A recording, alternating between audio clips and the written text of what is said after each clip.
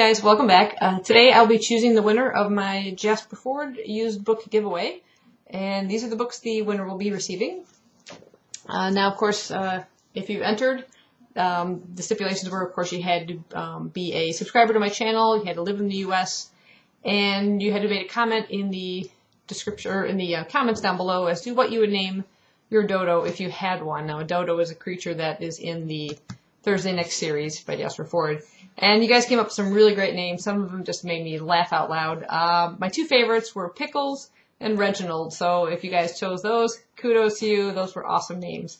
I had a total of 34 entries. I've written everybody's names down here. That's the 34th one there. And I'll be using the random.org number generator to choose the winner. So I'll go ahead and change that to 34.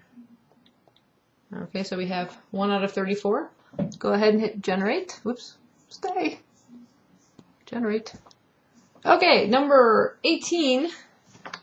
And number 18 is Rebecca Sneed. You can see that right there.